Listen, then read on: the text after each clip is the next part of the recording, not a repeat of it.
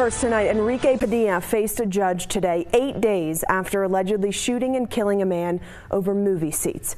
Padilla was also hurt in that theater shooting last weekend. Now he's charged with first-degree murder, and prosecutors argued today he's too dangerous to be released before trial. Feliz Romero sat in on his pretrial detention hearing today. Feliz, the state focused a lot of their time on what investigators outlined in that criminal complaint.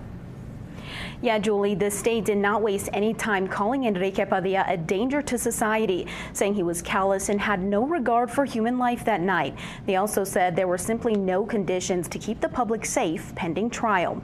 While Padilla has no criminal history other than this shooting, the state went through the criminal complaint, saying when you boil it down, he fired 8 shots into a crowded theater following an argument over movie seats. 2 of those shots hit and killed 52-year-old Michael Tenorio. The state said it was pure luck that no one else was hit or killed. Meanwhile, the defense took a different approach, arguing self-defense. They say Mr. Tenorio got up and pushed Padilla against a wall before a weapon was produced. There were witnesses talking about the laser from the firearms just going throughout the theater. That type of behavior does create a very dangerous situation. So the state has met that burden.